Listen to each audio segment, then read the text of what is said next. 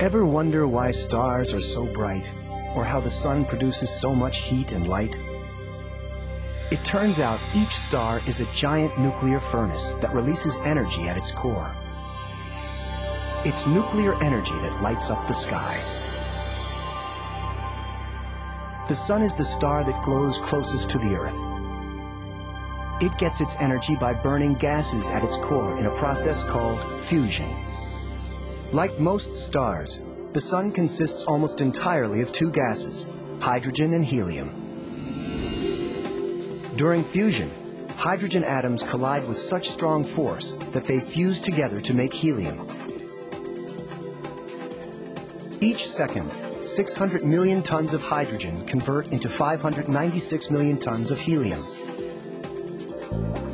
The missing 4 million tons of matter are transformed into energy. This process is only possible because of the enormous heat and pressure found at the center of the sun. It's about 25 million degrees Fahrenheit in there. Energy moves from the center to the surface of the sun with dramatic results. The most spectacular sight is an enormous explosion of energy known as a solar flare.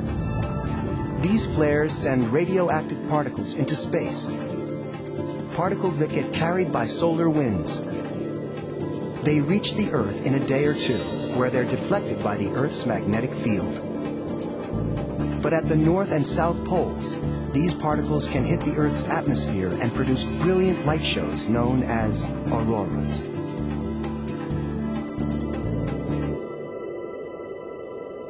While not everyone has a chance to see an aurora, all of us certainly experience the sun's energy each day.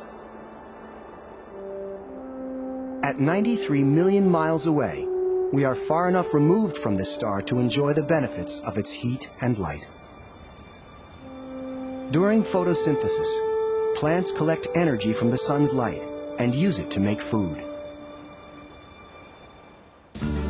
Like every star, someday the sun will run out of the gases that fuel it and gradually fade away. Astronomers believe the sun is more than 4 billion years old and has already burnt up about half of the hydrogen at its core. But no need to worry. It still has about 5 billion more years to go. The nuclear energy that powers every star seems almost inexhaustible, and for that reason, scientists would like to find a way to generate it on Earth. But that's a tall order. It requires them to duplicate and control the same conditions found at the center of the sun.